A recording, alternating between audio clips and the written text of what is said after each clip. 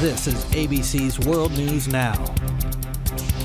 Hello to our fans online. I'm Diana Perez. And I'm Ryan Smith with the top stories on this Tuesday, May 27th. A memorial service is planned on the UCSB campus today for the 6 students killed Friday night.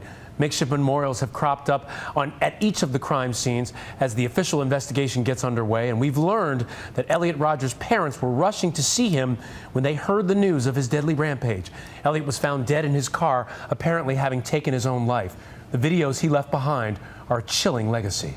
A tornado has slammed into North Dakota, injuring at least 9 people, one of them critically. The National Weather Service says the twister hit a camp of oil field workers. 15 trailers were severely damaged. Trailer parks like these are growing as the state's oil boom continues to outpace available housing. And search crews will be out again today looking for 3 men who are missing after that huge mudslide in Colorado. The search has been slowed because only the lower third of the slide is stable. And even at the edges, the mud is 20 to 30 feet deep. It's believed to be several hundred feet deep and about a half-mile wide. And hang on tight and strap on your parachute for this one. We say that because of what Daredevil stuntman Andy Lewis has been up to. Take a look.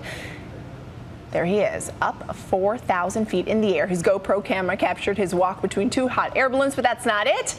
Of course not. He then did that. Lewis jumped off, parachuting safely to the ground. Certainly not something any of us want to do anytime soon. Whoa. No, thank you. Nope.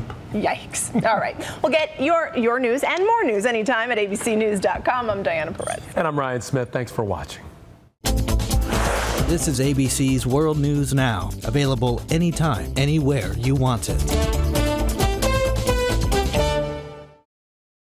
Every day, more Americans choose ABC News, America's #1 news source.